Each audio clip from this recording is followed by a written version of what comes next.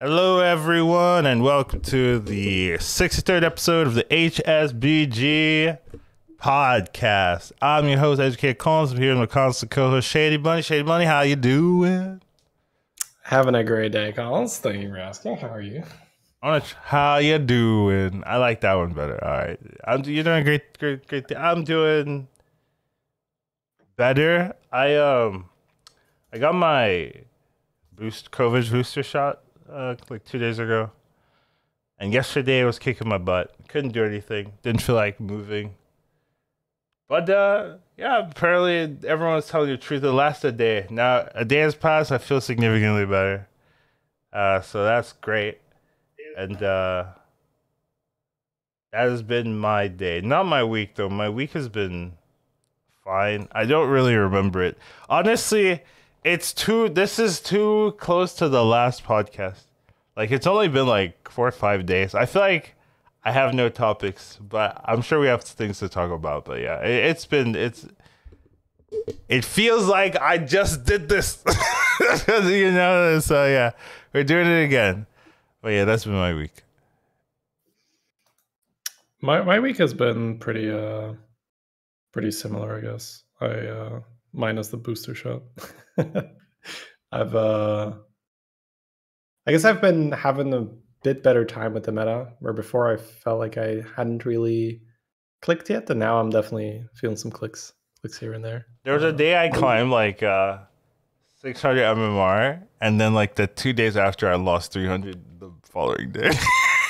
Wait, 300 each day? Yeah, yeah, back where, and I was just like, no. Bob is like, I will give you this, and then he takes it away. I'm just kidding. Oh god, yeah, no, I feel that. Like, yesterday I was up the whole day, and then I just have like 2 bad games, and I'm down 150 for the day, and I'm just like, it's crazy, right?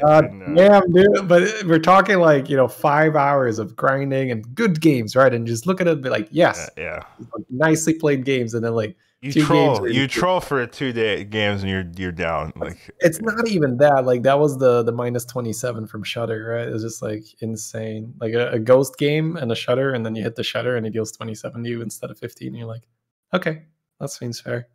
Let's take 27. Anyways, it happens. So, but today was nice, and just a lot more grease spot forcing and or heavy leaning towards grease spot and Quillbore. You're a greaser.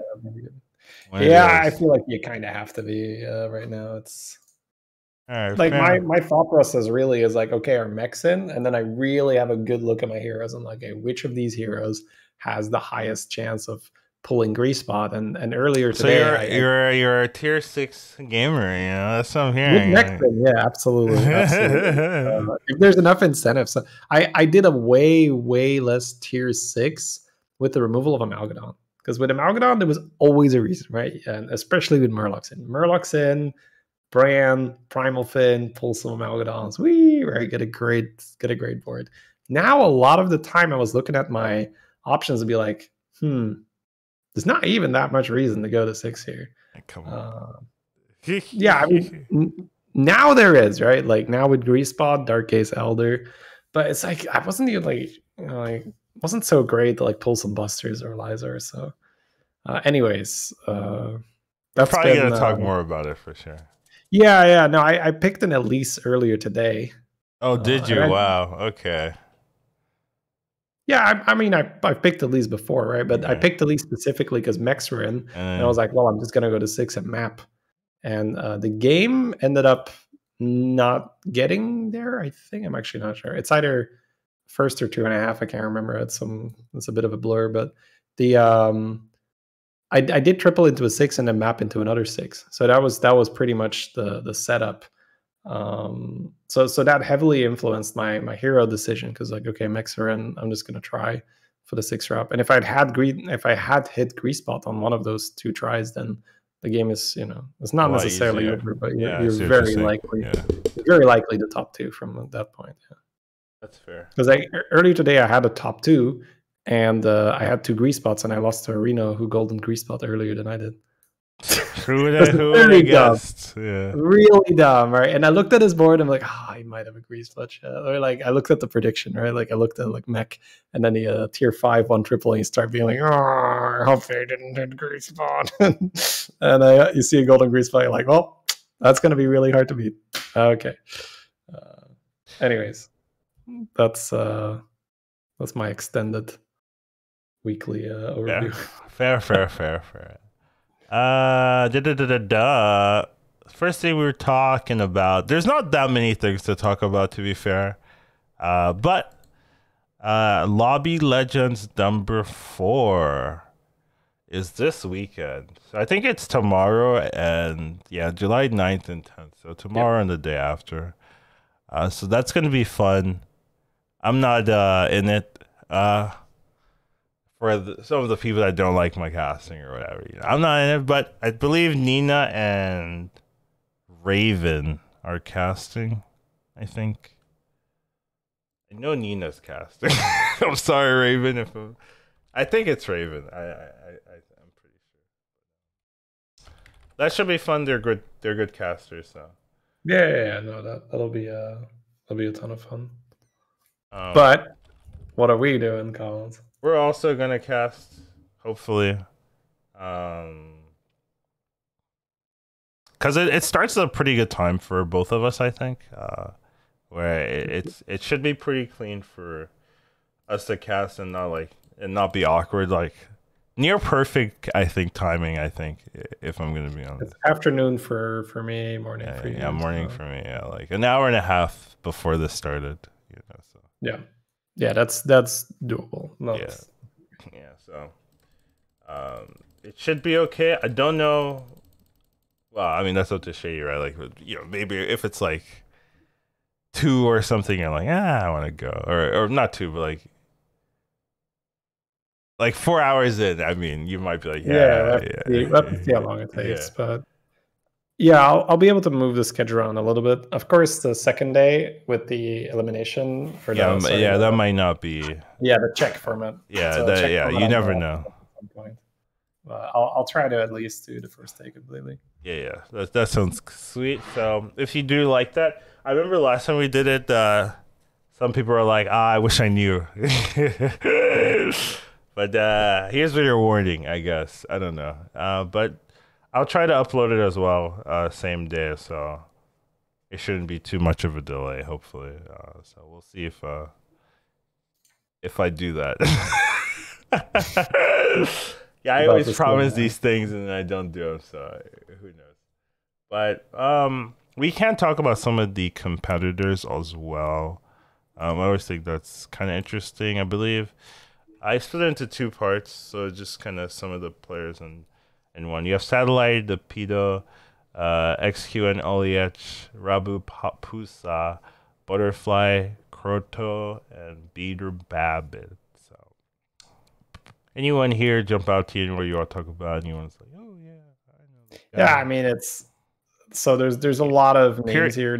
Go pure bias. It's fine. Like I think that's okay. Yeah. No, I was gonna say there's a lot of names here that we know, but like the 2 names that really jump out for me are like, XQN and Beater are in. Okay. And then Oliech is like a really, really strong EU ladder player, but I just haven't had that many interactions with him. I've had much more interactions with XQN and Beater, and I know they're absolute monsters.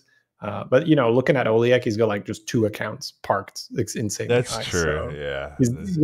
I just haven't seen much of him, right? But it's like he's obviously a beast, right? He's a beast on the current patch, absolutely destroying. XQN and Beater, and then I want to see how Oliech does. But I mean, everyone deserves to be there, and now Dapido's coming second twice, I think now. So you have to talk about him, right? I feel like that's unfair. Dapi is too strong, too consistent. Yeah, like just let alone being in that top 8 3 times in the span of 4 lobby legends. Well, top 16, he's not top 8 yet, so right. slow down. Like top 16, but still, right? Like you made it to lobby legends like 3 times. That is already ridiculous. And then on top of that, he's just came in second two of the three. And he's overall the best performing player. Yeah, I mean, you kind of have to. Yeah, right? yeah, for sure. Yeah, so. If you came in second in 2 Lobby Legends. So yeah, like Doppy is insanely consistent, at least so far. But yeah, the names I'm really looking at out of these 8, it's Beater and XUN. Yeah. I'm really rooting for them. And also Satellite, I think, also needs to be talked. Always at the top of the AP leaderboard. So just a very strong player in that right. Sometimes goes over to NA and starts trolling us, just because it's fun to do that if you're in AP. So yeah, I've played against him a couple of times as well. So those are the other two. The Rabba, Butterfly, and Croto. It reminds me of Crypto, dude. Just because the Y should be a P, but I'd say Citro when I see the name. Citro. I don't know. Maybe he goes by Citro. Yeah. I'm adding an R for no reason. But yeah, Citro. Yeah, that makes. Thank you. This is why I'm not. I don't ever do the names. Gio was like, "Don't worry, Collins. I got you." And I was like, "Thank you very much. I don't do this." Collins is like, "I don't do names." Okay. Yeah. I mean, even the names of some of the minions, I just like get wrong sometimes, or I'll exchange them. So it's very common. I've noticed over the years. Yeah, I'm sure you have. But we have such good sync that it is extremely rare that I don't know which minion you're talking about. Yeah. Even if you just completely ignore what I'm saying and just go for full assumptions. Like, oh, he must be talking about this. It's like, but the thing is, like, it's not like you get the name wrong, or it's just like straight up the name of a different card, right? But I know what you're talking about. Right? So this happened in Arena as well. It was just like straight up a different card, and at the start I was like, "Do you mean this? Do you mean that?" And like after a few years, it's just like, "Yeah, he means this." Okay, it's fine. Well, there's a strat. The card has some kind of similarity. If you ask me about them, like, oh, they're both 4-drops, or they're both powerful cards in the meta game right now. Blah blah blah. There's always some type of rationale there. It just doesn't make sense 90% of the time. But I can explain it away. That's I mean, there's some logic involved. Copium. But these aren't the only players. There's also another group of 8 as well. Alucard, Kiji Hakase. I don't know why I have to be the ones pronouncing the names. I feel like that's not fair. I'll try. So yeah, Alucard, Kiji Hakase. There's where I stopped. This is essentially vowels. I like vowels. Let's do more vowels, right? That's what I get from this. So IOSP. Element. Yeah, IOSP. That's what I'd go with. Element Omega, MXJF. Hates vowels. Excellent. That's good. Hanimbo, Xunyu, and Kid 5. Yep. Anyone in here that jumps out to you this time? So, I mean, we know Alucard, right? Very strong, consistent player. We've played against him. He always gives me this the beater high. Yeah. Throw it in the beater high. Element is someone I play on ladder a lot, and it's just very present in the community, I would say, right? I see him a lot in Twitch chats. And then Honimbo is someone I also just see on ladder all the time, or at least used to, right? I used to play against him all the time. Now I might miss him here or there. Probably plays different hours, but very strong player. And then once again, like, these are all really strong players, but those are the 3 that I'm familiar with. Yeah, Kiji Hakase has been in multiple Lobby Legends, I think, so he's pretty consistent there. And a lot of these players these are the Chinese players, and the Chinese players have been doing really well. I believe in the last Lobby Legends, there was like all 4 made it to the finals, right? So only 4 can be of the 16, right? Only 4 get into the top 16, and they all made it. And then they also they were mostly top 4. Like, I think they were like top 5 or something. Like, no, that's not true, right? Because Waterloo was first, and then Dapi was second. But they did pretty well. I think they were like all in the top half or so of the points.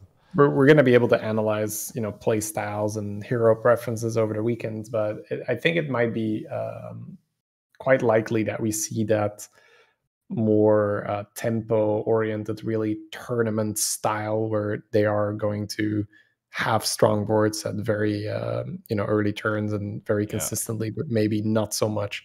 Oh, let's go big money here for the 6 drop and try to take the first. Yeah, we also don't, or at least I don't know the exact qualification tournament that the Chinese players have, right? And maybe that's more suited, like maybe it's more suited for this type of tournament where they really grind out and pick the people that are like the best at like getting top 4 and salvaging games and stuff like that. So we don't know, or at least we could ask, but we don't know actually know. At least I don't know the actual process. Yeah, I think very few people know indeed. So that is a very good point. Like something you could say is it might be more rounds, or there might be a different point structure. Right, it could be more rounds, so you get the better players. But it's very possible that it's just a very similar. Another thing is the qualifying tournament is usually closer to the actual Lobby Legends tournament, so they play on the patch, right? Whereas the people that qualified for this, like the NA, EU, AP players that qualified, they qualified on a different patch. Right. Oh, so you're talking about the Chinese players get to play far, like much closer to. They qualified on this like Respot patch. Like how do you know this? Like, I have inside sources shared you. All right, and I can tell you that even before they drew the brackets, they didn't know what Chinese players were competing. Right. Okay. Yeah. I mean, that's not necessarily like straight up an advantage, but it's more likely that you're going to see people that are comfortable on the patch, right? That doesn't mean that anyone that made it in isn't going to be comfortable, but yeah, that's a big deal. Yeah. Yes, I mean, there's a couple of things, right, like that are given benefits, but like regardless, like that's not an excuse for any of the if Alucard just trolls, I'm like, come on, dude, you're better than this. Yeah, these are all great players, and they've had as much time to practice this patch as the Chinese players. Yeah, for sure. So it's not like, oh wow, there's this crazy advantage. It's just like, if somebody hasn't clicked as much with the meta, they might, but all these Chinese players, they had obviously clicked. Right? Exactly. So all these 4 players, like, they do know what they're doing on this patch.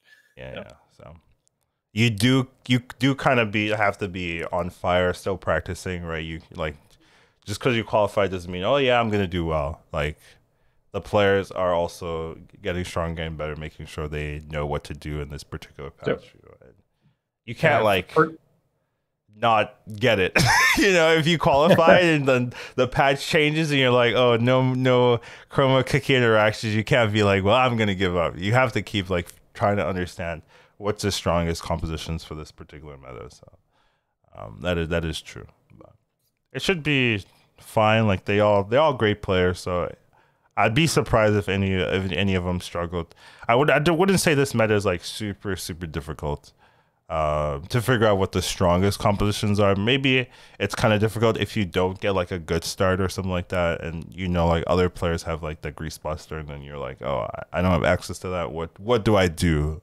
Right? That might be more difficult, but like generally, like the strongest comps aren't the hardest ones to figure out, I think. The no mech, no quill lobbies, those are going to be more interesting, and maybe not necessarily even more interesting, but we're going to see more variety. More like, a Millhouse with a Nomi, right? Just gonna like pop out. You can see Gallywix do some stuff.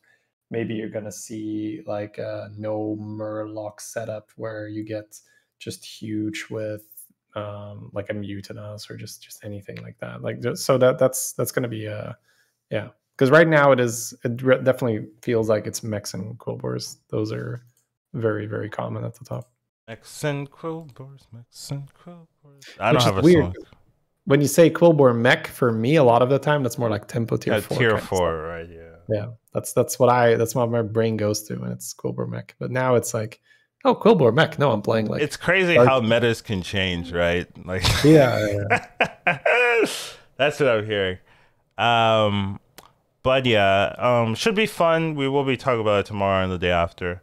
I don't think I'll be streaming after that because I have to pack, quote unquote. Shady knows the truth.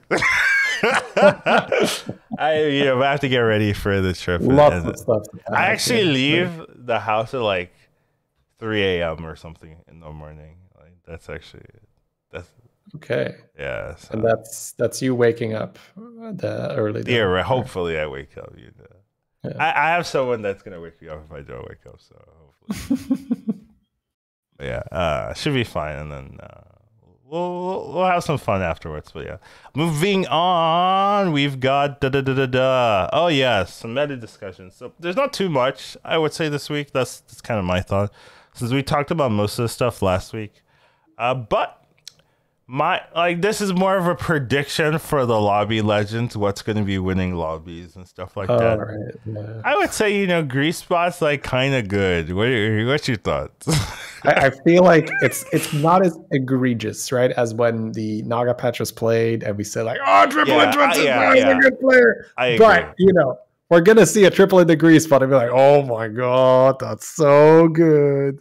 Because you could talk about 6 drops being good, but the insane thing with grease spot is that you do not need to invest any resources after getting it to increase the scaling, other than putting divine shields on the board, but you would have bought units already. If we're talking you tripled into a Kali, you still need to buy battle cries. You tripled into a Tissa, you need to buy spellcraft. You triple into just God knows what, right? Like anything that requires you to play cards, you still have to work for it to utilize the scaling. And this is the issue when passive scaling is really strong, is if you are going to scale like crazy, without having to invest any gold, that gold can then be used to level. You can be on 6 very, very early. Then on 6, it snowballs because then the second grease spot joins the group. And then, your scaling just doubled and you get to roll for macro, more resets, like maybe just make a golden buster on the side or whatever to reset your deflecto bots. Yeah, it's some very, very silly things happen when you get a very early grease spot, especially when there's like already a deflecto on the board or something like that. Yeah, it's a bit good. Like I don't even know. It's like annoying because when you have it, I don't feel like I'm doing that much. I'm just like, oh, I have a grease. Oh, they can't counter this. I would. I will say another thing. Sorry, like the taunted mackerel is actually just so insane now because insanely scaling. Yeah, like, yes, you can get Leroy, right? But you taunt 1 or 2 things, right? So if they have the Leroy early, then whatever, you got screwed. But I mean, it's still, they only just killed 1 Divine Shield minion. It's not like you're entirely dead, right? It's like, okay, I lost one. Yeah, before, like, the problem was your Mecca was your only unit. Like, you're all in, right? Yeah. Now it's like, I just win, and then if you don't have the Leroy, you miss. You get absolutely blasted. But the next person gets punished for that because this is what happens, right? Like your Mecro, let's say your Mecro gets hit 4 times, which is not outrageous at all, right? No, if the front is all Divine Shields and you don't have Wind Fury, you don't have Blaster, you don't have the Leroy, then yes, the Mecro getting hit 4 times is extremely realistic. We're talking plus 12 damage. Right, plus 12 damage on a Divine Shield. It's the health as well. Like, yeah, and health, of course, right? So then sometimes it survives the hit, and you're like, oh, like, because sometimes you're like, don't hit the Macro now. The Divine Shield is about to pop. It's like, oh, it didn't die. Cool, okay, never mind, we're good. Yeah. So yeah, that's true. It also gains health, so that would be plus 12 plus 8 for doing nothing, right? And that's just on the Mecro, right? Everything in the front still lost its Divine Shield. That's 1 grease. Yeah, and that's 1 grease. Yeah, now you add a golden grease or double grease, and then we're talking 24-16. Yeah, I had this game where I had golden grease and another grease, and I really didn't. Are you the Reno that beat me? Like he also had 4 grease spots. I felt like I did nothing this game. Like I was just like doing nothing. I just win. No one can touch me. And I was just like, yeah. Like this game didn't feel like anything. I was just sitting here. Like Chow is like, you can AFK now, and I was like, I can't. I really could. It would have been fine. I probably would have still won the game, and that's it's giving me like super early Light Fang vibes, like in the beginning of the meta when like people weren't as good. That's like probably the most important thing, but like also the scaling wasn't as much as it is now. If you got like double Light Fang, you kind of like top two'd, like even without doing anything. So it's kind of giving me that same vibe. It's better because it's on tier 6 instead of tier 5, right? So that's a little bit better, but it's still like kind of too strong. I think the scaling is a bit too much. It's just like it's too strong for a passive scaling on units that proc twice. So like with Light Fang, you're buffing things, but it's with these you're guaranteed buffing units with Divine Shield, right? Divine Shield is extremely strong because you get to attack twice. So when you're buffing the attack and the health of things that passively attack twice, you're going to most likely 2-for-1, unless they have like something similar or not. But like most of the time, you're going to be having at least a minion or two that can 2-for-1, and then like even if you don't really lose even if you like get unlucky, you take like 8 damage or something, and then like you're still going to be stronger than them next turn, right? Because you're scaling and they're not. So even if like you fought them again, oh look, now my minions are bigger, maybe we win the fight now. So it's just like too free with the scaling of Grease Swap. Also, it having Divine Shit is like so strong as well, because it means that it doesn't die early, right? It's so unlikely that this thing is gonna get sniped. Back when it didn't have Divine Shield, sometimes your Grease Spot gets sniped, or you had to, if you wanted to scale the Grease Spot itself, you had to Honora module it, so then it has taunt, and then it just gets killed.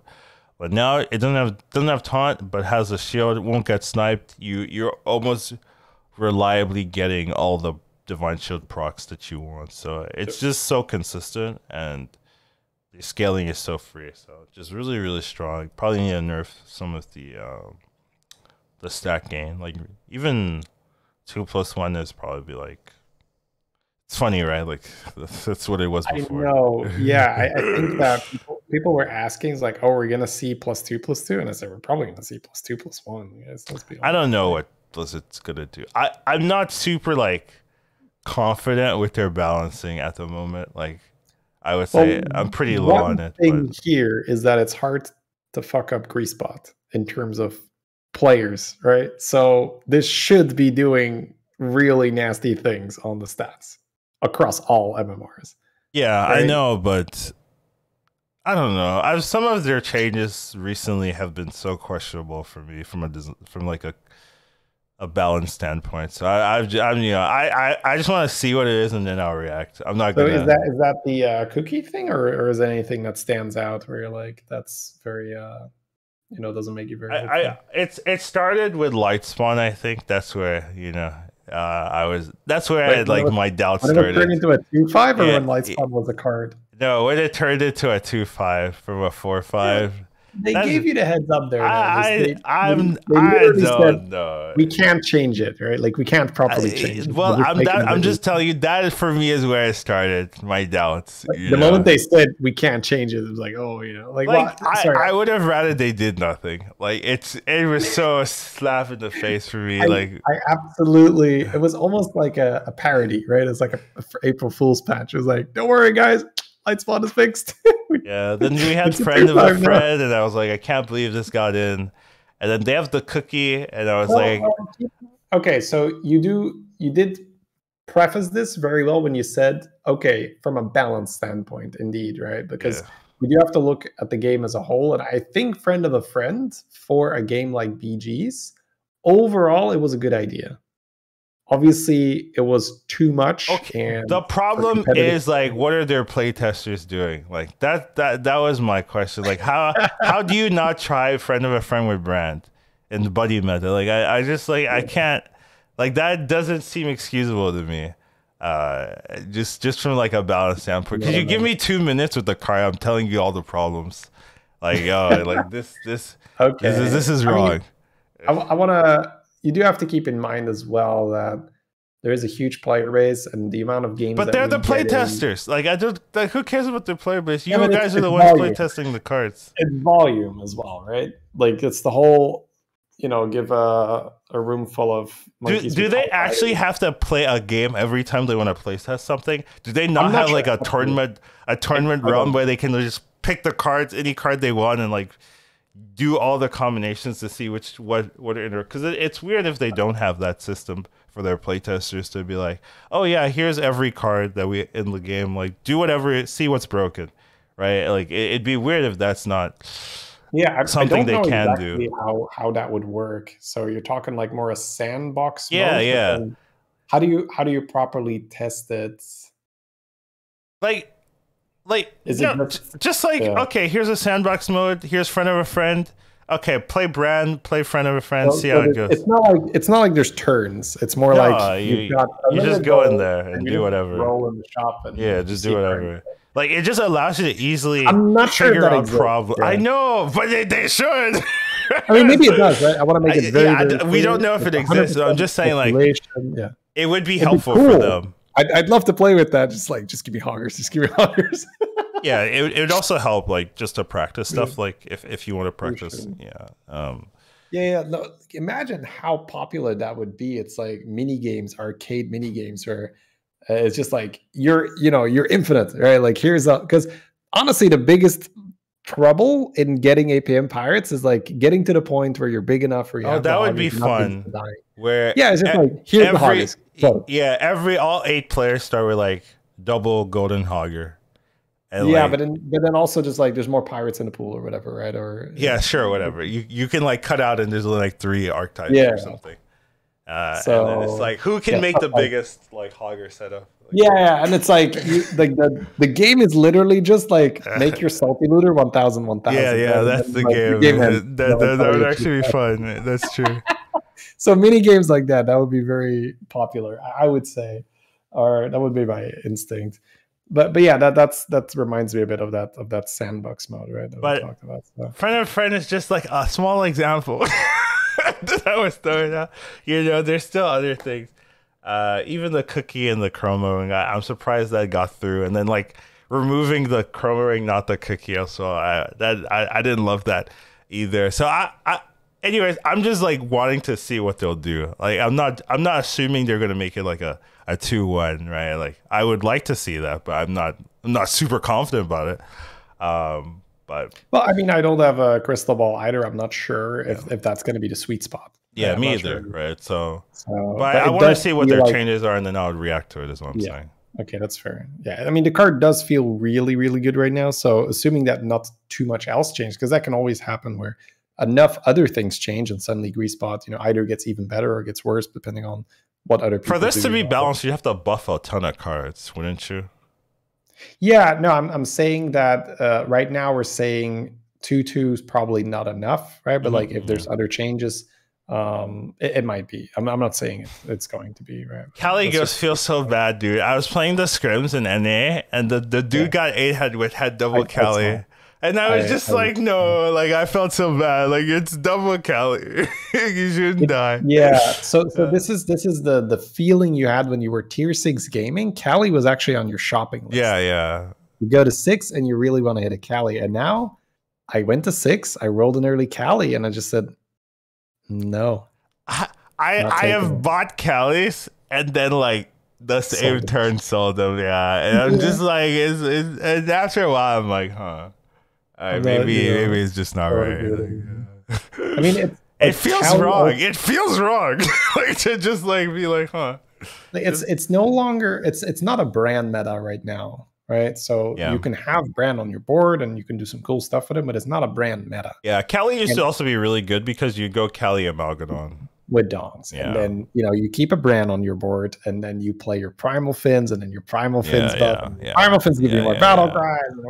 Yeah, there's actually a lot that disappeared. Seafood Chef was also a battle cry. Oh, that's true. Yeah. So, oh my god, you could do some really powerful things. Tier 6. Hey, by the way, Jackie Raids, what's up, guys? So you could definitely see why it's gotten a lot weaker. The Cali, it's not just like Cali. it's not just like Cali, it's like all these supplemental cards for Cali also got hit. There's no Sifu, there's no Dong, there's no real reason to force it as well, right? Like the reward for Cali is not super high, and Cali is a weird card where you need to get strong quickly, otherwise you get blown out. So kind of sad, but yeah, I really used to love that card, and now it feels a bit blah, especially when things like Grease Spot is just knocking you for 60. It's just like, yeah, well. Yeah.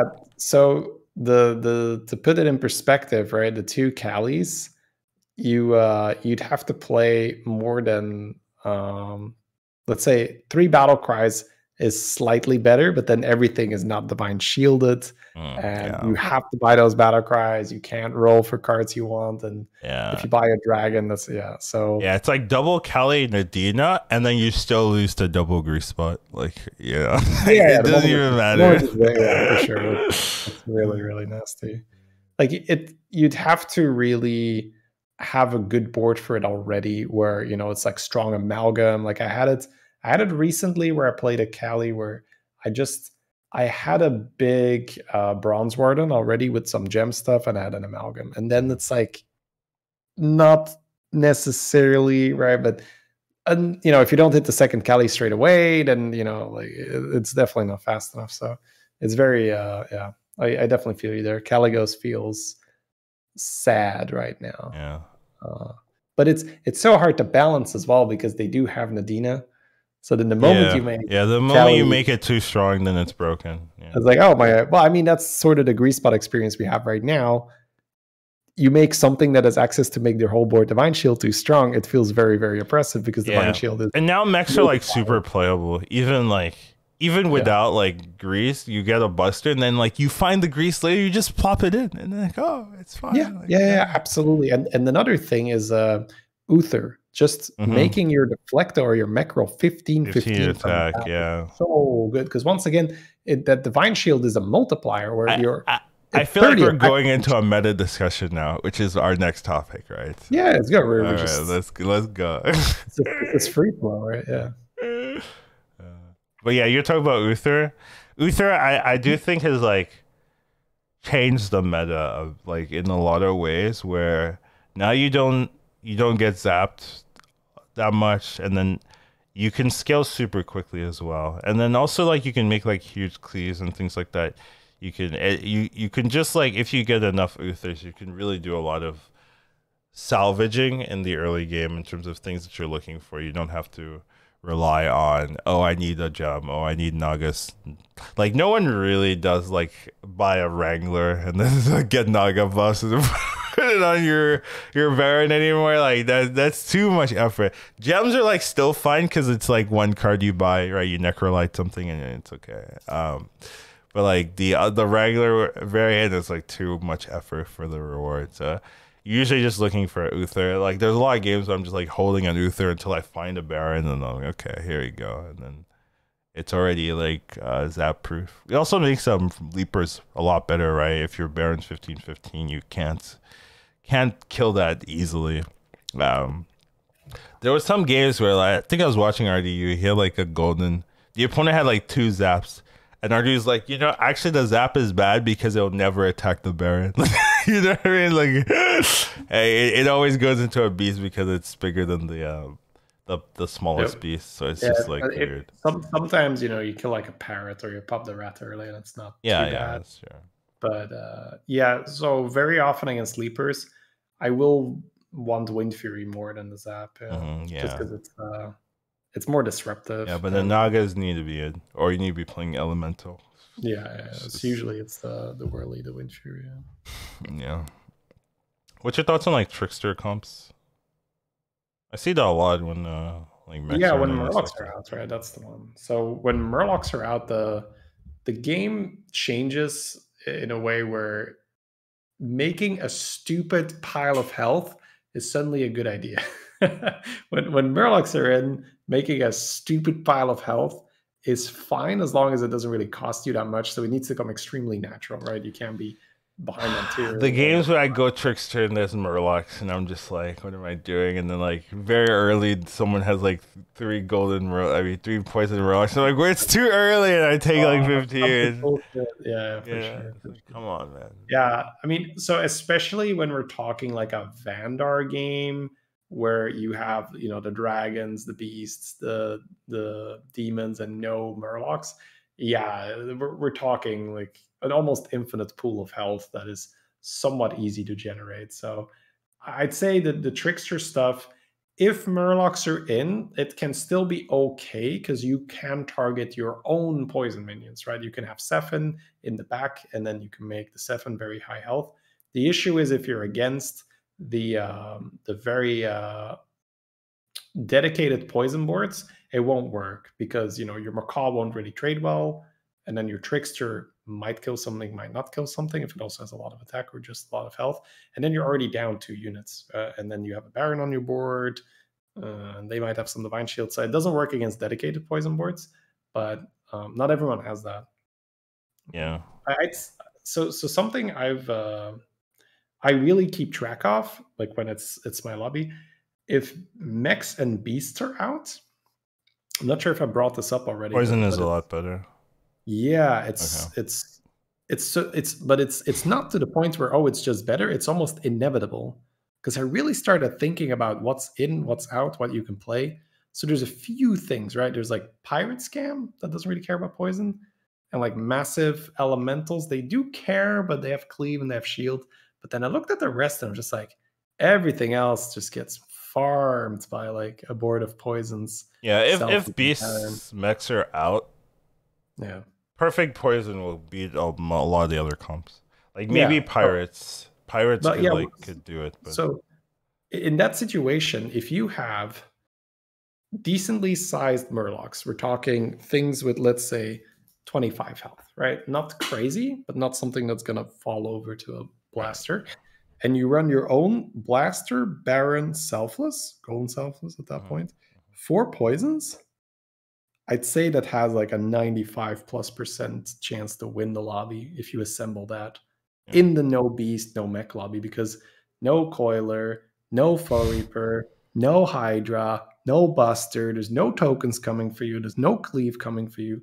Just shield on your poison is insanely strong, and you're playing blaster, you're killing their Leroys, you're removing their shields from the mantids. You might even kill the mantid if it didn't adapt shield or health because you have your Baron plus blaster. So it's, yeah, like that setup for me has really jumped out where I'm going to lean very heavily towards that direction if I'm in a no mech, no beast lobby. And it's been extremely consistent for me. Yeah, there are some counter plays, but they're not easy. Like if you want to get like Nomi set up, like that could actually beat that. But it's like, it's not easy to force that. Like you're not like, you shouldn't go into the games and be like, you know what, no beast, no mechs.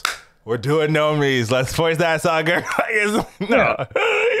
It's not really going to go out well for you every time. So it's a lot easier to just get a 7 and be like, okay, I'll do that. Yeah, but the Nomi player still needs to be very, very aware of what to do. Sure. Because I guess I'm being spoiled. Like I'm just assuming, oh yeah, they know. They know what to do. But if you run Blaster, like you're moving their shields as well. So the Wind Fury guy does not matter. So it needs to be like Selfless and Cleaves. And we're talking like 3 Cleaves or so on the board, right? To even make it somewhat reliable. Or we're like Counter Blaster, right? Where we're like, I kill your Blaster, it kills the Selfless, and my Blaster kills your stuff. So they need to really throw in some cheese, some little tech, because you don't really get there if you're just running big elementals and some shields. True. Sorry, I was playing with your with my mouse. Anyways, that is a pretty good point. Another thing I want to talk about is like strong shell. Like I do know that they shouldn't, first of all, and they well, it's not they can't, but I don't think they're planning on they shouldn't make any changes because Lobby Legends like tomorrow, right? And you know, I've complained about, hey, you know, why are we making these patches like days before tournaments? Let's not do that. But I do think like Strong Shell's been in a weird space. We kind of talked about the like we miss Argus because you kind of you lose a lot of the double taunt and then the strong shell buffing and some of the other synergies. But yeah, I don't see that many people playing with strong shells anymore. Like as I'm during my own games and watching other people games, people just talk. Like it feels like strong shell is kind of weird now because it's hard to buff multiple things. You have to buy it. You have to spend more gold essentially, right? You have to buy 2 of the one taunters, and there's not a lot of ways to taunt. Besides that one card, there's Houndmaster as well. Those are like the only 2 cards that give taunt nowadays, right? So kind of hard to use strong shell in most games. It's almost like just you get it from Nest Matron, and you're like, all right, yeah, I guess I've got one taunt on the board. Why not? Yeah, sure. Go forth, my clunker, and buff the one thing. I've gotten that from Nest Matron and just like played it for gold. It's a gold, yeah. This doesn't feel good. Yeah, I do think that is a bit weird. Necrolite also still with Cookie. Like, I don't think they can change the interaction, like, even though like I would say like that interaction would be like worth hot fixing. But the day before a tournament, I'm like, nah, it's fine. Like just like. It's it's like Naga, just let the Naga players do their thing. But like after the tournament, then change that sucker. But yeah, I do think like Necrolite Cookie is still like super stupid, and things like that. Yeah, that's an interaction where, we talked about it last time as well, right? So just to give a short recap, the comparison is to Vol'jin here. I still get people asking like, wow, you can do that every time I do it. Yeah, no, I mean, if you look at the words on the cards, good luck figuring out that's how it works. I flipped my minion and these gems are not going anywhere, right? It's just like, no. I knew it worked like that because when Vol'jin came out, I specifically asked the designers, how come I can swap something with Vol'jin and then like Necrolite the gems away and keep the stats? Yeah. And I was like, this is a bug. This is a bug. This shouldn't work, is what I went. And they were like, no, it is fine. This is okay. This is intended. Yeah, but I wanted to point out that that's a very big difference, right? Because is it though?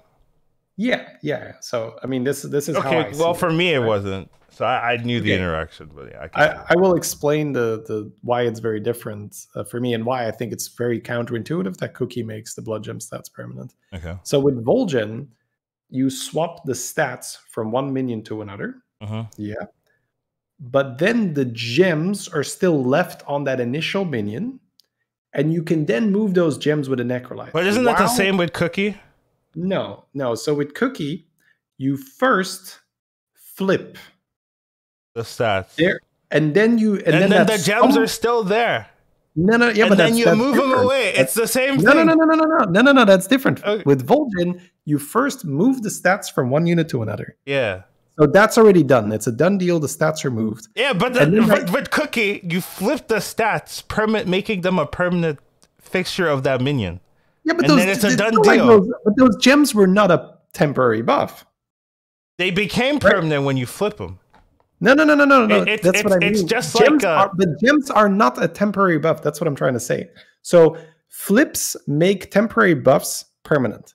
A gem is permanent. It's not like I put my gem on there and it's gone next turn. Like a gem is already permanent. It is temporary until you move it, Shady. Until you necrolite it away. It is a temporary buff until you necrolite that sucker. I understand how you flip with a war leader on the board, you flip with spellcraft, you flip with Morganis.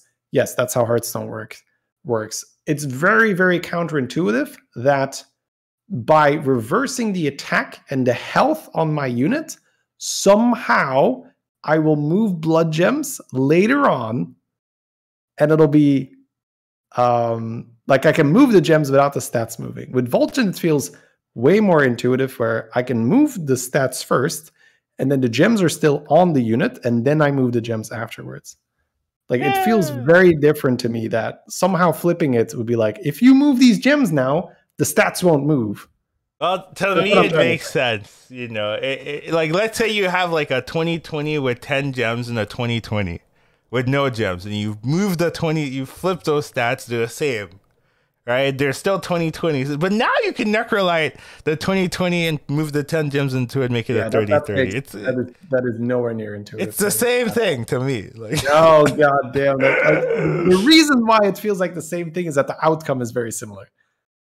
But sure, the reason why it feels like the same thing is because I asked them a while back if this was not a bug.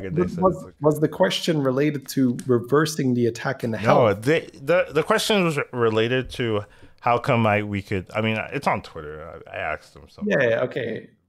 Either way, it feels very, very. This was years ago, Shady. When Vol'jin got released, I don't remember anymore. It feels very, very counterintuitive. I'll put it that way. That it works this way, and even if it's entirely within the game mechanics, to be fair, I don't agree with it. I think it's broken. Should be changed. Yeah, but no. I'm saying like I understood it, but I just don't like you were not surprised that that's how it worked. Yeah, that's what you're saying. Yeah. So I do think for the sake of just balance and overall, it not being a Clown Fiesta. I hear you. Absolutely. You took the word straight out of my mouth. I was like, will I say Clown Fiesta? I was like, yes. Like, so the moment you have, let's say, a very, very achievable number is like 80 gems on one unit later in the game, right? If you've been playing Quillbore, that is not hard, right? If we're talking, you've had multiple Charlies or Dark Gazes. So is rolling 2 cards, should that be rewarded with gaining plus 80 plus 80 stats? Wherever you want it. Like, buy that phone. It's too free. You can put it on anything. There's no drawbacks. It's like, what is this? Like, did you find a Hydra? Oh, you can make that 100 attack Hydra instantly. Like, what is that? Like, you know what that feels like? Like Gallywig's buddy, right? Like, you could argue it's better than a Gallywig's buddy. Like, what the hell? Gallywig's buddy is easier because your Gallywigs, you're already influenced. Sure, I mean, but that's one hero. That's legit one hero in the game of 80. Yeah, but I mean, also during the buddy meta, right? So that was huge power creep.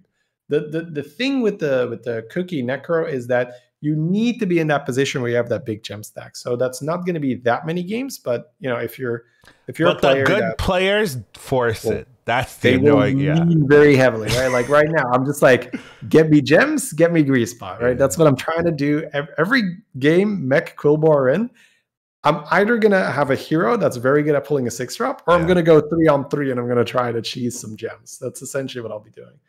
So it's very, it's not healthy for the highest levels. I think it's once again one of those moments where on lower MMR, it probably doesn't happen frequent enough for it to be a real issue. And it's like this, they're not going to have as big of a gem stack as well, because it's not like they're really planning on to keep track. So it's not going to be as egregious. And it's more like this, oh, that was so cool kind of moment, right? Where they do it.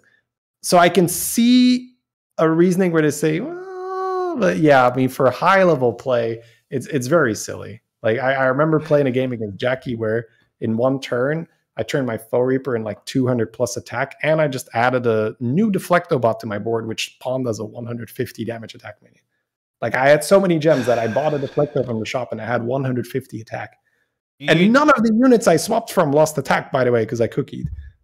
You know what you reminded me of? The last Lobby Legend, I was like, yes, Shutterwalk High Road. They're going to nerf it now. And I just realized that nope, it didn't. Like before we go on like a rant here, I do want to say, overall, I'm very pleased with the state of the game right now compared to where we've been. Sure. Lag is fixed. Sure. It's an interesting meta, even though it's like push Greasebot, push Quillbore. I love playing this, but like I do want to really stress that because it's so easy to just look at, okay, that's fixed. What's the next thing we can start complaining about? Because, that's just, like we play all day, or at least very frequently. Are we not supposed to complain? Oh, the game is perfect. I think it's good to have, we have a voice where we say, okay, these are the things that bother us, and probably a lot of the other players as well. Let's talk about it. Let's get a bit of that, frustration out of our collective systems. But I definitely don't want to turn it into, oh my God, this game, I can't believe they're doing all these things wrong, because I'm having a ton of fun playing right now. Yeah, so that means they're doing something right. They do like hearing like things that do bother us, right? Because it lets them know what to focus on.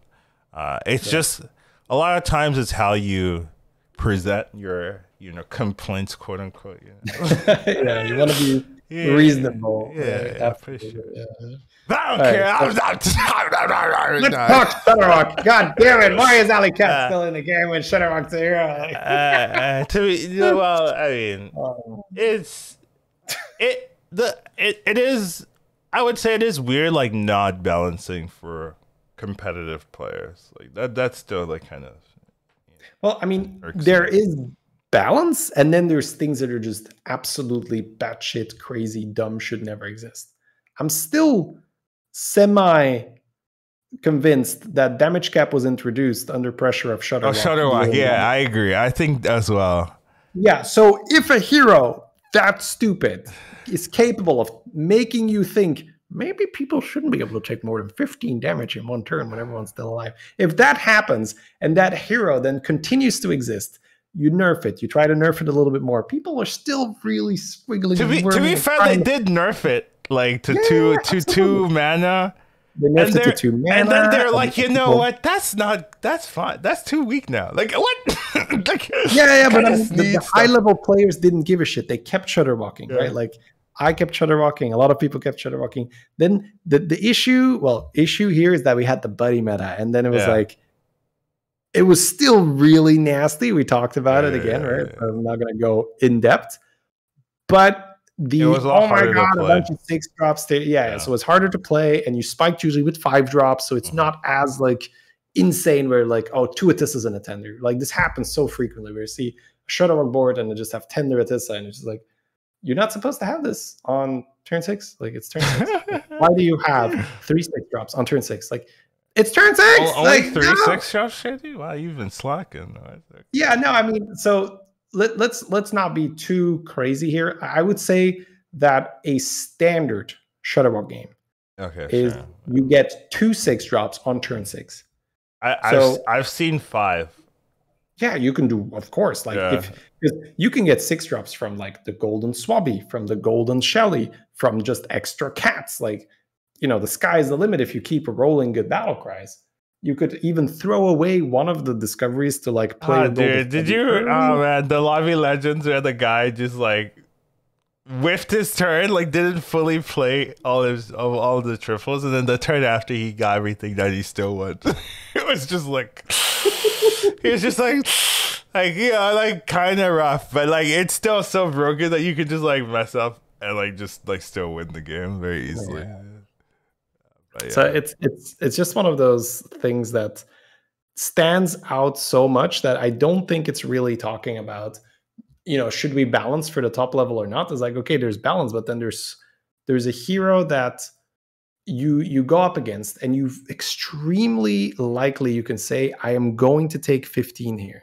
Like, I think that's just really bad for the game where you say, oh, it's Shutterwalk. Well, that's just the thing that happens. We just got to accept it. I'm fighting the Shutterwalk right now. I have 15 less health. It's like, no, that's so dumb. Like, it's so dumb that we just sit there and say, well, that's just how it is. 15 less health for me. Like, just almost without fail, right? Like, yeah, can you not roll cats? Of course, right? Like, any hero can fail, but the consistency with which Shutterwalk will deal 15 damage to you turn 6 and onwards is so high. And then if you are unlucky enough, right, like I was earlier, like yesterday, where there's an early ghost, there is no cap. And I took 27. Like, what was it, turn 7 or something? Yeah. I was just like, okay, 27, it is in the early game, right?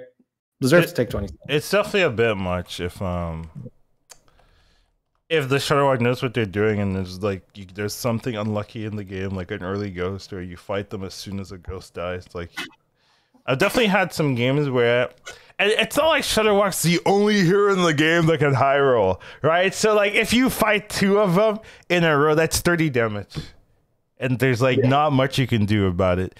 And that also feels really bad. Like I've had a couple of games like that. It's not that there's an early ghost, but I fight two high rollers. One of them is a Shutterwalk, right? Like Shutter on 6. Yeah, Maiev, Barov. There was this Barov player that hit Atisa Tender like super early, like turn 6 or something. He must have won every single bet with Atisa, so many coins, and he just has like 2020 is on like turn 6, and I was just like, what the into Shutterwalk, and I'm dead, and I just like there was nothing I could do. Like I was just like, come on, man, come on, like you gotta give me something, But yeah, those games do happen for sure. Yeah, so just pointing out how it's just silly that interaction still happens. I just thought that with how they removed like they were doing the minion rework, I was so convinced Alley Cat was gonna go. Like I understand, like I mean, love it. Assuming Blizzard's gonna make some. Well, but I mean, they literally killed off Tidehunter, so it was like, okay, I get it, right? You guys see what the bullshit is that you can do, and I love doing token shenanigans. Like I'll be the first one to admit that. I love Khadgar. I love doing stuff with Janice. Just these days, you don't do it very often anymore. But every so often, I'll just be in that spot where it's like, oh God, I actually have Brand Khadgar and Alley Cats. Cool, I can do this. I can still do this. And it brings me a lot of joy. And I'm going to be honest about it. I love doing that. But I will happily sacrifice that if that means that it's not, every how many games a day I get a Shutterwalk when beasts are in, and then I get the matchup. It's ridiculous. So if I have to sacrifice the very rare occasion where I can pop off with Brand Khadgar and do some cool stuff to just not have Alley Cat ruin the, or take Shutter out of the rotation or change the hero power or whatever. But Shutter has a skin, Shady. Yeah, that's why I said you can't take it out of rotation. No, I hate it. I hate it. What do you mean that's okay? Like, what do you like? Oh yeah, we can't remove any heroes because hero power to 5 mana. Boom, here you go. Can't delete a hero because Shutter has a skin. Like what? No, what do you mean? Like you're gonna have to make that choice at some point where you create a hero that's just not okay, and you just like, I can't remove it. Just nerf it. Just nerf it yeah, but that's not. I don't want to be having so many heroes that are just like unplayable at the highest level. Like if you just like, oh, nerf it unplayable, it's like that's less fun for me. But I mean, what's more or less fun for you isn't the most important goal, right? Yes, it is. What for me it is. Like, what do you mean? Yeah, no, but I mean for the people that design the balance of the game.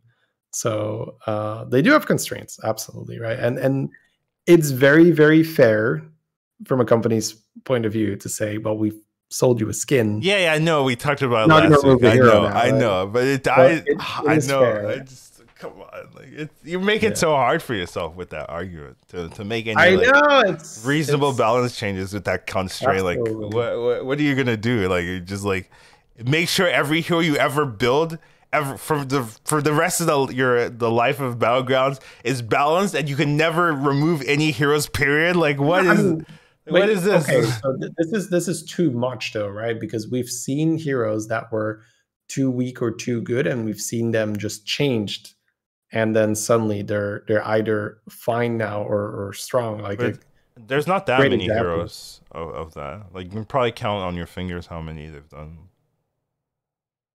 Right? Yeah, but you're saying that every single hero that you ever release has to be perfectly balanced. I'm saying that's not true. At some point, but like, you don't want to leave an unbalanced hero for like 4 months before you like make a change to make it better, and they do that a lot. I mean, I'm sure that if they could.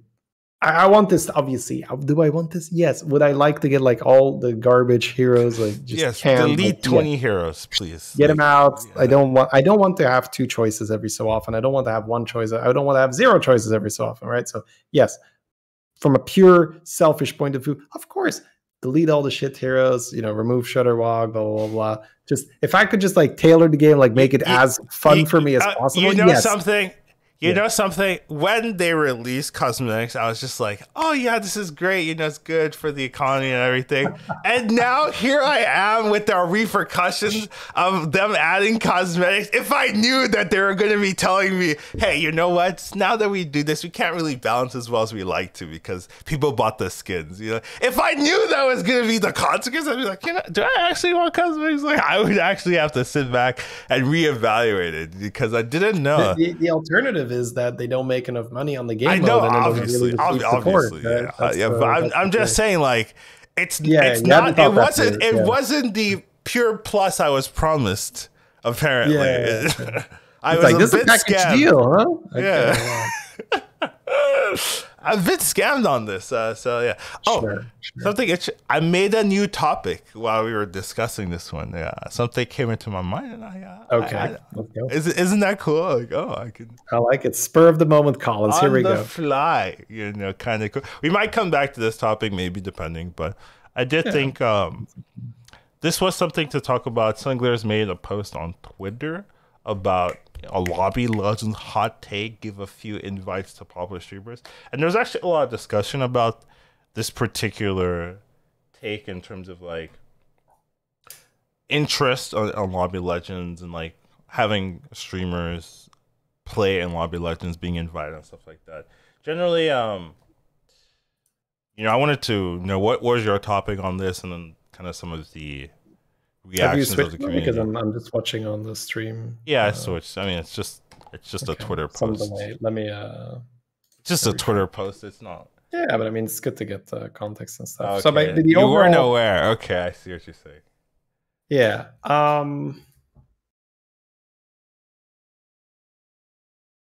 It's very. I mean, for Lobby Legends, why? So I mean, the why is we want more visibility. We want more interest, I guess, from the community. Yeah, stuff like that.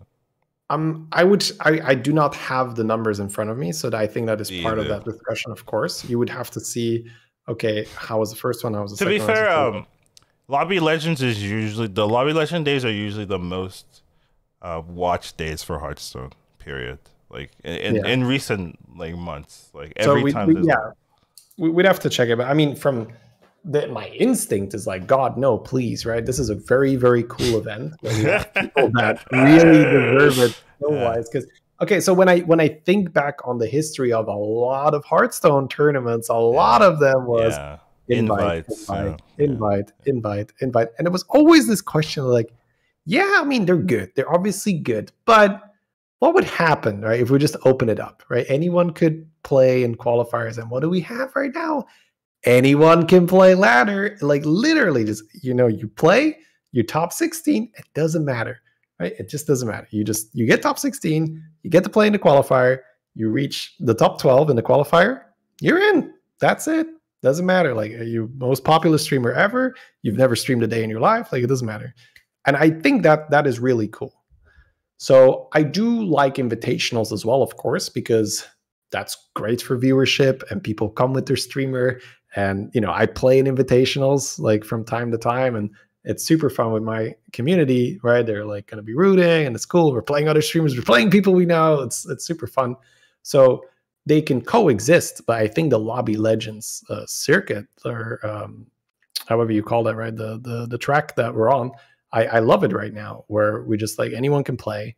And even though, you might have the quote unquote no names, or people obviously extremely talented players, but players that just haven't had the exposure to be recognized by a lot of the viewers, like that's a way for them to get that exposure as well, right? So my instinct is no, keep it entirely qualification only. I'm 100% with you, Shady.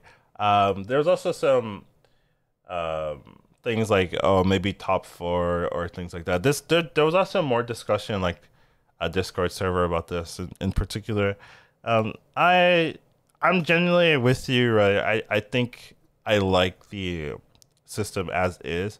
I thought it would be harder initially, right? I thought it was like top 4, like only makes it or something like that, right? So top 16 I think is doable if you really want to push for it, like but I might be biased, right? Like I've made every qualifier period, right? So I might be biased, but I do think it is possible to get into the qualifiers in there. The popular streamer take, there is some merit in like you will have more viewers if the bigger streamers are in, right? Like if RDU, XQ, and those kind of people are in, you will have more viewership. But the viewership is good in itself, right? Like some of the complaints was like you don't know who wins, but Lobby Legends just started, right? We've had 3. The 4th one is next week, right? Over time, you're gonna have more names, and you see the same people, right? Like Dappy has been in there pretty much every final, I think. right? All three. Yeah. So he like that's super impressive, right? And you'll start recognizing the names because like the names don't really change. Like I thought they would change more than they have, if that makes sense. Like I thought more there would be a more variety of the amount of people that qualify, but it kind of seems like there are like players that are good enough to qualify, like maybe like 30 players in each server, and then they just cycle, essentially. So there's not like this like subsection of like someone else like jumping out and like the names changing all the time. So over like 10 lobby legends or something, you will recognize all the names pretty much. I would imagine just because like you will see them in almost every in multiple tournaments, right? The first 1, 2, yeah, you're gonna get different names. The first three, you're gonna get different names. Even the fourth one, I think there's a couple of different names, and like the one thing I think that is like has really good merit here that is kind of promoting the players more, I would say, because there isn't a lot of video content or like Blizzard content just like, oh, these are the players, these are something interesting about them. Like you see that in Grandmasters. I think if you watch Grandmasters, or if I would like some of the, you would have like interviews with the players, like they would ask questions and stuff like that and their thoughts on this situation, or do you like puppies, just softball questions like, oh, I hate puppies, they're the bane of my existence. Every time I that kind of like, even jokes like that, right? Like it just got give them more more interest or more life to the players, because right now we just kind of like, oh, these are random players, right? We have Dappy and he's a streamer, right? So like I watch him sometimes, so I kind of understand his personality and something like that. But if you're not a streamer, you're not really paying attention, or you have your own favorite streamers and you don't really watch other players for like learning the game or whatever, like you're not going to know some of these players' personalities. So I do think that aspect could be pursued more, where you just kind of give players a voice, give players a life, let them express themselves, and that kind of stuff. Sometimes you'll see that with the camera feeds, like that's like something hidden, like, oh, sometimes the players in the camera feeds will do something interesting, or you'll see their facial expressions like, oh, this guy he's trolling. Like a cat walk by. Yeah, that kind of thing. So but that's not really Blizzard promoted or something. That's just like, oh, something random. So I do think that would probably be the best thing, or at least for now, to kind of create more life for the players, because you do want to get to know the players because it makes it easier to root for them. It makes them easier to be more involved in their success or their failures and stuff like that. So that is the one thing. But like giving invites to popular streamers, like not for lobby legends, if they wanted to do like semi-invitational stuff or even more invitational stuff, like the TICE tournament, I would say, but that's not Blizzard sponsored, right? Like, like that's TICE kind of working with TwitchCon, right? And Blizzard a little bit, of course, but working with them to create that tournament, right? And that's cool, right? I mean, it should be a fun tournament, right? It should be really good. But you don't want to be doing that for lobby legends, right? You want that to be very competitive, very skilled players. You want to be able to justify, like, yeah, I'm one of the best in the world by winning this tournament. Where if you just have invitationals, like, it's kind of hard to make that argument. Like, oh, I'm the best streamer, maybe, maybe like, but even then. So I did think this was something interesting to talk about, just kind of, and we did have some comments from Abar. I believe he said, well, I could find it, I guess, but I don't know if I can find it, but he did say, like, oh, they weren't planning on doing anything like that, making invites and stuff, and it'd be tough to do because you have to go down from 48 to 16 or to 12, and if you added like even one invite, going from like 48 to 11, like how do you do that, right? You pretty much have to take like 4 spots or so, right? Yeah, yeah, right. Yeah. And that would also, that would make it so much harder for the people that are like trying to make it in, right? Like already getting into the one of the 12 spots is very difficult. Like if you haven't attempted it, right? Yeah. We both have, right? So we know how difficult it is, right? But pulling that down from like 12 to 8, and then like 4 streamers just get in, like just like no effort. I'd be a bit mad, personally. So I wouldn't like to see that. But invitationals from time to time are also pretty cool, just to get some viewership there as well, right? Because those tend to also be very, very popular. So I think that the sentiment is indeed what you're describing is like you're almost just like embarrassed that you're there, right? And the other people, they had to go through that. Well, to be fair, if I was invited, I would be like, oh, fuck it. I mean, you take it. You take it every time. I don't care. But you're. But yeah, like I see what you're saying. You did not earn it, like compared to the other people.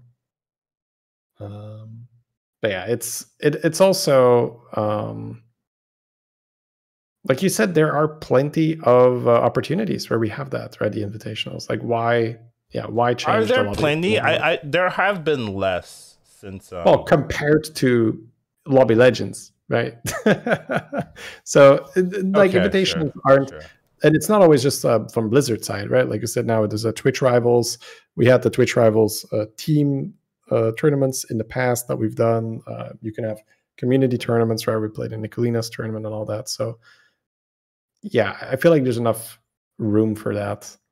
Like, would I mind having more tournaments and having some of them invitationals? Of course not. It'd be great. More tournaments is better. But I'm already like very, very pleased with the direction the game has taken competitively. Like, yeah, okay, there's always things that can be better, right? Like we could have more rounds in the qualifiers. We could potentially have these like huge 2-day qualification periods where it's not necessarily a ladder-based system, but it's just everyone shows up, and then maybe that's not necessarily then a Lobby Legends tour, but that is just like a huge, like a Magic, like GP or whatever you want to call that. Just, like 400 people show up or whatever. And over the course of a weekend, we go down to 8. And yeah, there are some constraints. Pretty much anything involving more money is like a no. Just straight up. If this costs more to produce, it's like no. Basically, I've been told so. Like that's why like the qualifiers, I would love for that to be broadcast in some way. Fortunately, there are some like community streamers that will broadcast it and do it and do a good job on that. But from like Blizzard's standpoint, right, like it already cost them a decent chunk just to set that up and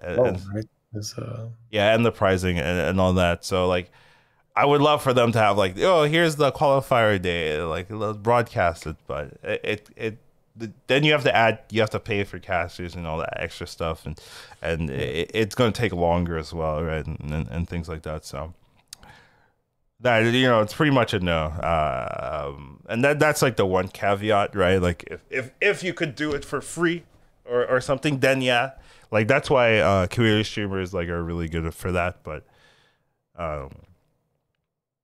overall, like I'm glad with the Lobby Legends system, right? Like, and I don't think it's like interest is dwindling or anything like that. Maybe she herself is not watching it, but I've been watching them, pretty much all of them, and they all seem pretty popular, usually, and they're usually the biggest days of Hearthstone viewership during that month or so. Like it's pretty much always the biggest day. So. I think they're doing a good job. Like the one thing is true, like A-Bar and their team and the team, right? They have to justify the existence of Lobby Legends to the the people at the top, the people in the suits. Like what are we but I don't know, like, their numbers, right, or whether it's going well for them or not. And they've been trying stuff. They tried to showcase like the new finishers and their bundles and all that stuff, like the skins usually during the Lobby Legends to try to promote it. And they're usually, the names of the Lobby Legends like are usually similar to the bundles as well. Like that's something we got revealed. So like they're trying to make it trying to showcase the value for the Lobby Legends to keep it going. So always glad to see that information behind the scenes. So it's always cool for that. So generally, I'm happy with Lobby Legends. I haven't played in most of them, so that's like maybe but that's my fault, right? Like I'm not blaming Lobby Legends for that. It's just like I need to play better or get luckier. I think getting luckier will overcome me playing better. Like that's more of a difference. Which is funny. Yeah. There's like a baseline you need to hit in terms of not throwing, right? Yeah. And then getting lucky. Then lucky, it's better. Yeah. Once you're good enough, you just Shutterwalk with 2 alley cats. Okay. In the scrim, I lost a 5%er to lose. I was 91 favored, and 5% to lose, and I died. And I'm just like. Like I'm like it's Lobby Legends all over again. I was so much, but I still top 4 it. So so I was kind of like, okay, it didn't matter, but like I was just like, come on, game, like don't do this to me. But yeah, overall, I wanted to talk about it because we didn't have too many topics, and I thought it was interesting. Just to like cover that a bit, but yeah. Any kind of we can go back to like meta discussions if we have anything else. No, I mean just to like drive that point home, it is really good to see that from time to time because it's very easy, like especially the like the switch to the Naga patch and then saying, oh my god, I can't believe we're going to play Lobby Legends on this patch and stuff. When you put it in perspective and you do see the tweet of, hey, I need to be able to justify this 50 grand of prize pool that goes and every month. Yeah, every single Lobby Legends 50 grand, right? So you then need to say this 50 grand would not have been spent better on ads or whatever it is to like market for getting new players or to showcase our new products or this or that. So with that being the case, I guess we'd be like, okay, we'll play with your new cards because that's kind of the point, right? Like we need to showcase the new cards and it's fun if it's in a tournament. For the players, it's I would love to play on the patch that I qualified on the patch that I'm good at, and I would like to showcase my skill, but that is just not as exciting. I've been doing that in standard since forever. Like, hey, new cards, tournament, watch the players make the most out of it. That happens so often in constructed, right? Like even the recent one, right? They added here's 40 health, 40 cards, yeah. Like just like a couple of days before, the meta there. Here's a card that could completely. But are you gonna tune into the tournament? Like hell yeah, right? It's Whereas it's easy, I think, to be in Twitch chat and be like resident sleeper, more Leroy Manted Queen boards, resident sleeper, blah blah blah. Be like, oh, new cards Pog, like, oh my god, the Satissa card is insane. I was like, yeah. So yeah, that's the point I wanted to drive home. Where it's good to see that, right? So I'm very happy on that communication. It's a good reminder to say, okay, we want Lobby Legends to be a thing. We absolutely do. Yeah. So yeah, if it means play with some new cards. I mean, it's easy for me to say I've never qualified. I've qualified for the qualifier, but I've never qualified for the game in the qualifier. There's a handful of people that have actually done it. To be fair. Yeah. So, anyways, To go back to the previous the meta discussion, I think I was mostly wrapped up where I had the poisons really good in the no mech beast, then Greasebot LP, Quobor really good if you can create just a big pile of gems. I guess the thing I wanted to say is that tier 6 feels a lot better now as well with the inclusion of Uther. It's almost never wrong to buy an Uther early-ish because there's almost always something interesting you can do where you rolled into a Foe Reaper, you rolled into a Hydra, you rolled into Kekkoid. That's just me. Like, tier 6 is pretty good. Like, Was it ever bad? Right, yeah. But the amount of times you just like Uther magnetic and you're like, ooh, plus 15, plus 15. Right, that's just good. Yeah, that's true. So and just like cool things like Uther a Baron, sometimes even something like I Uther the brand and now I can run it without, feeling bad if my selfless goes on the brand or whatever.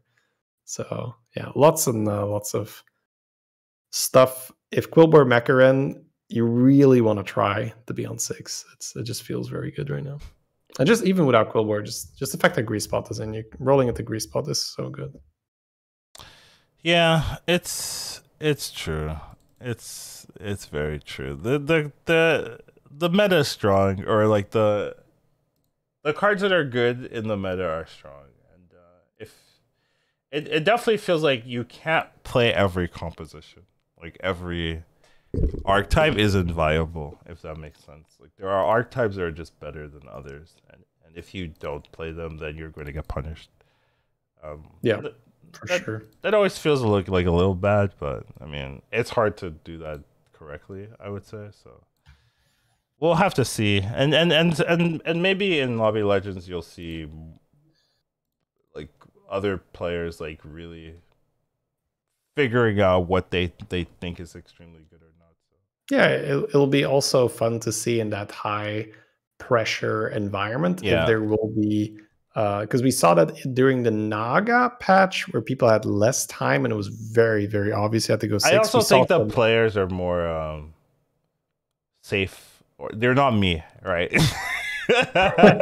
No, my point was that during the Naga patch, we saw a lot of players who would normally be more conservative. We saw them go all out for the 6 because it was so obvious and the difference was so big. The boards were so large. Siren was still in. Siren was a 3-drop, I think, during that tournament. God, man, it was nutty, right? Like the Naga boards, it was absolutely not okay. So the question then for this tournament will be, Grease Spot is obviously not as strong, right, as a pre-nerf Naga with Siren. But will we see more aggressive tiering, or will we see actually fairly few Grease Spots and way more, tier 4 slowly, maybe when you then have a triple on tier 4, tier to 5, and go for the 6-drop like that. So that'll be interesting to see if players in such a tournament environment where everyone is strong, if they'll feel comfortable enough to, it's very hard to go to 6 in a tournament lobby. Tripling into a 6, okay, right?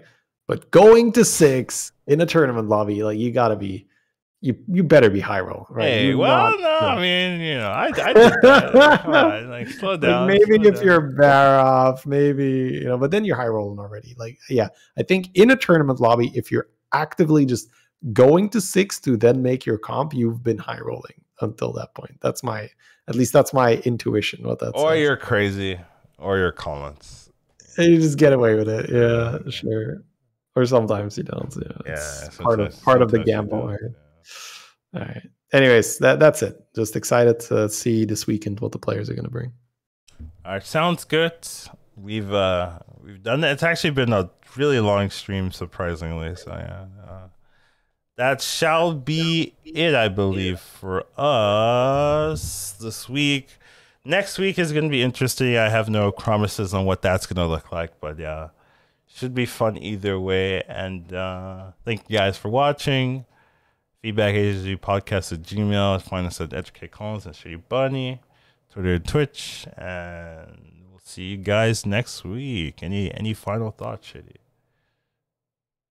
Yeah, I mean the next one, Collins will do it IRL, guys. Next podcast is gonna be quite exciting. But Collins is gonna be here in Belgium, so that'll be super fun. Looking forward to that. All right, sounds good.